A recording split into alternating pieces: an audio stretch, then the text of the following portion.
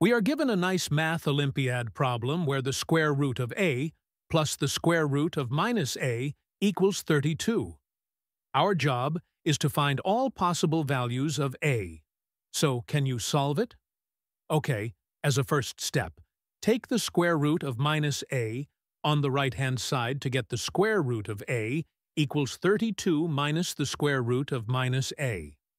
Now, in order to eliminate the square roots and get an equation that we can actually solve, we will square both sides of this equation. On the left-hand side, squaring the square root of a simply gives a.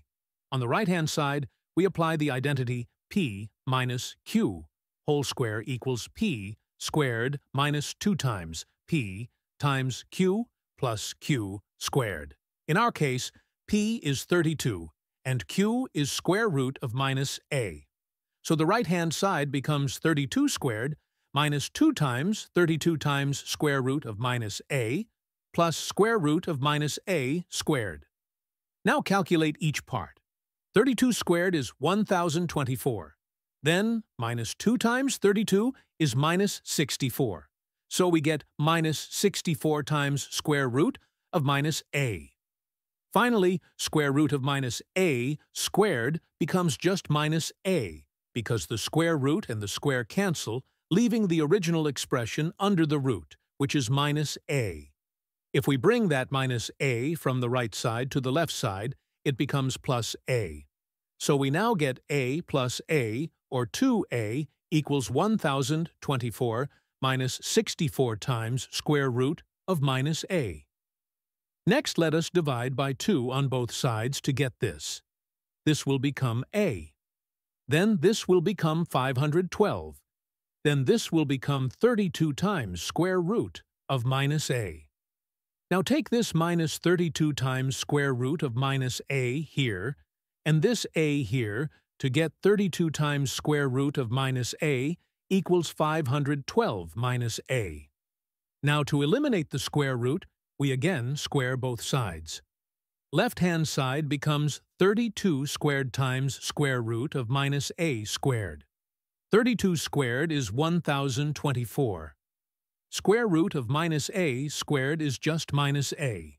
So the left-hand side becomes minus 1024a. Then for the right-hand side, we again apply the identity p minus q whole square, which gives us this. So the right-hand side becomes 512 squared minus 2 times 512 times a plus a squared. 2 times 512 is 1024. Oh, look!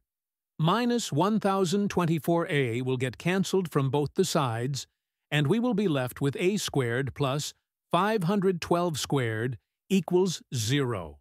This means a squared equals minus 512 squared, or minus 1 times 512 squared. Now take square root on both sides to get this.